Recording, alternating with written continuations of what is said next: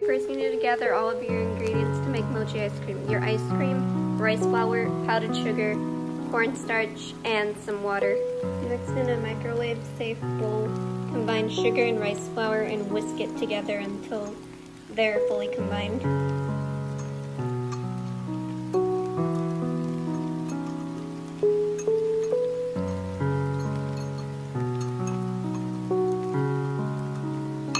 Everything's fully whisked together, add in 3/4 cups of water. Here's 1, 2, 3. Now whisk everything together until there are no lumps.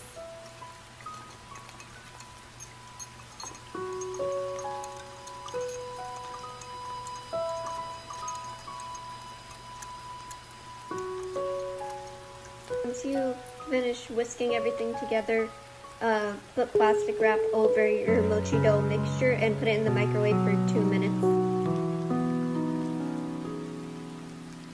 Okay, now that the dough is out of the microwave, with a wet, flat spoon or spatula, mix everything together and then put it back in the microwave for 30 more seconds.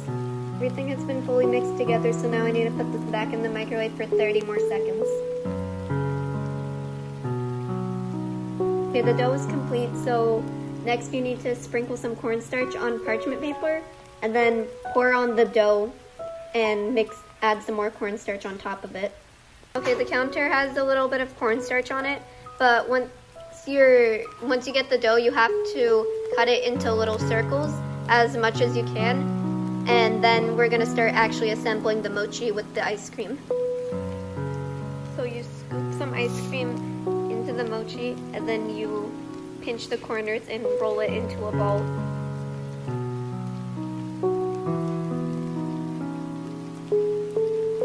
The mochis have been fully rolled, so now we're gonna put it in the freezer for 10 to 15 minutes, and then you're done.